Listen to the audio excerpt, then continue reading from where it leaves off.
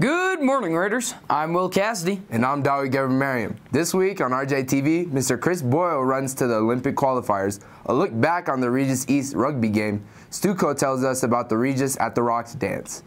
A look back at Antonio Segura's state win, and a look forward into this weekend of basketball playoffs. We grill some teachers in a new Rabble segment. That and more this week on RJTV.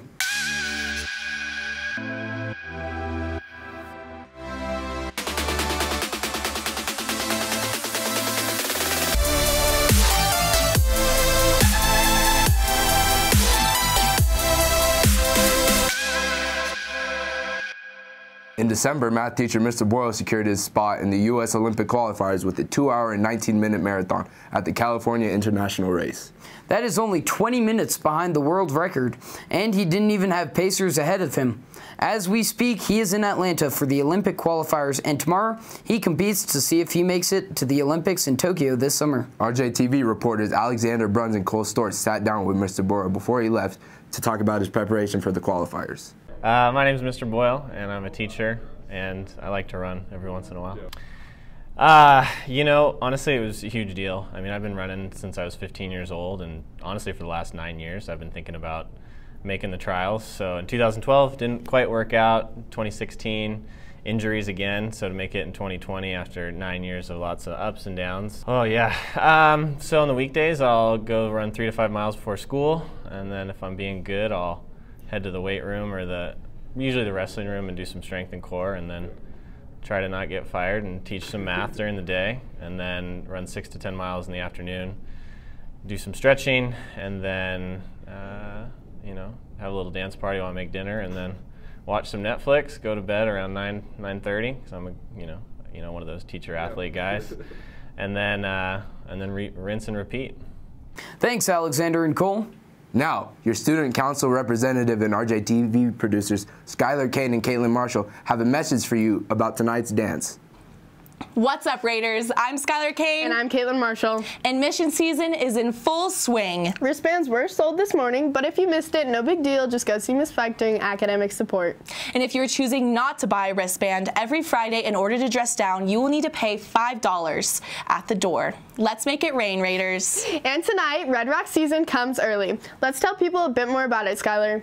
This dance is like no other before, combining everything you loved about the back-to-school dance with the Red Rock summer experience. No, this isn't Snowball. This isn't any ordinary school dance playlist. This is Regis at the Rocks. This dance will be right after the girls' basketball game, which starts at 7, and the dance will end at 11. It's the place to be tonight. And the game will be a whiteout, so you can show up to the dance and glow out underneath all the black lights. Purchase your tickets at the door for only $6, and they will go to a good cause. It doesn't get any more low-key than that. Back to you in the studio. Thanks, Caitlin and Skylar.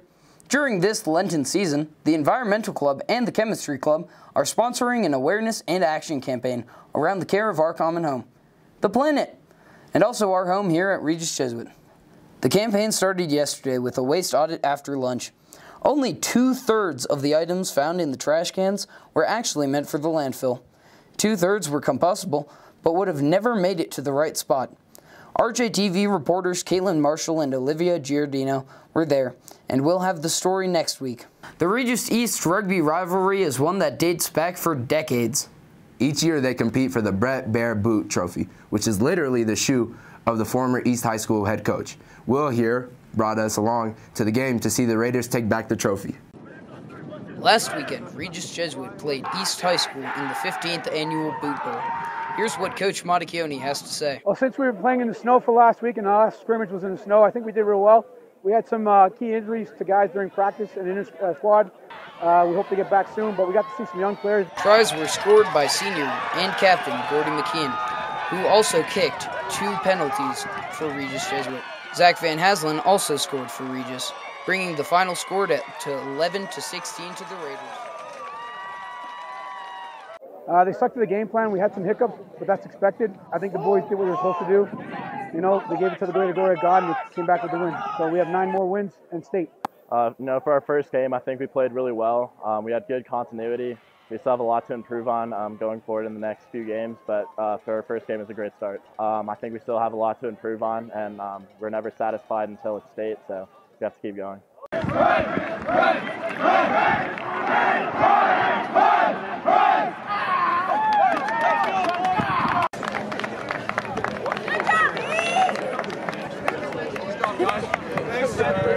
Thanks, Will. The rugby team plays tonight at 6 in the Lou Kellogg Stadium against Monarch. Last weekend at the Pepsi Center, junior Antonio Segura won his second straight wrestling state championship for the 145-pound weight class. He took down Legacy's Joey Joyner in the final few seconds of his match. Segura wrestled at 3 different weights this season to get to the top for this competition, and it paid off for the back-to-back state champ.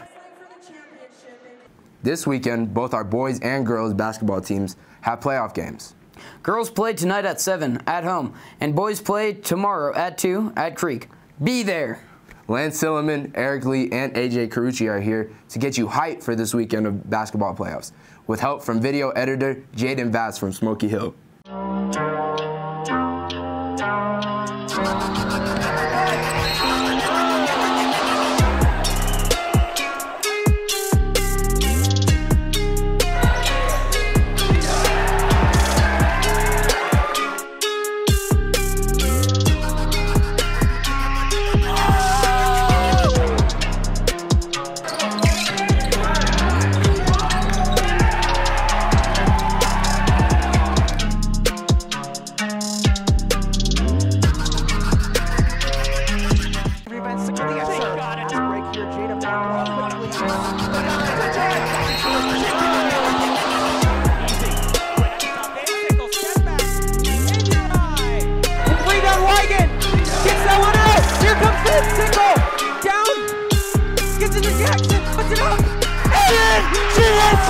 Thanks, Lance, Eric, AJ, and Jaden. Hockey plays today at 1 in the Big Bear Ice Arena for their second round of playoffs. Raiders Sports Network will have that game live on NFHS. Our sports aren't the only thing dominating this season. Our competitive clubs are winning everywhere. Mock Trial won the Arapahoe County Regional competition last week, securing themselves a place in the state tournament. Senior Maddie Rogers won Best Attorney, and Senior Kenna Haverkamp won Best Witness. Junior Kevin Reyes competed in the regional speech and debate competition and qualified for the national debate in the Lincoln Douglas debate. Congratulations to our all-state choir members, Blake Mann, Kaylee Schremer, and Kaz Marzik, as well as Mariana Barrios for a beautiful concert. This upcoming Wednesday at lunch in the girls' gym is our Spread the Word inclusion rally, so head over and grab some cookies. Seniors, Tuesday is Colorado primary, so be sure to do your civic duty and fill out your ballot. And finally, today it's time for Kylie Pendleton and Cole Monroe to turn the tables and quiz our teachers. Hello, students. Today we are reversing the roles and putting the teachers to the test. Let's go. Miss Lynch, tell me 3 things you use in a day in 5 seconds. Markers, paper, discipline, I don't know. Notice how you didn't say Spanish? All right, Mr. Fagner, tell me 3 things you use in a day in 5 seconds. My heart, my head, and a red pen. Notice how you didn't say theology? 3 things? Yeah. My coffee mug, my car, and my phone. Notice how you didn't say science? Nope, I didn't. Tell me why you didn't say health. Oh, I probably should have.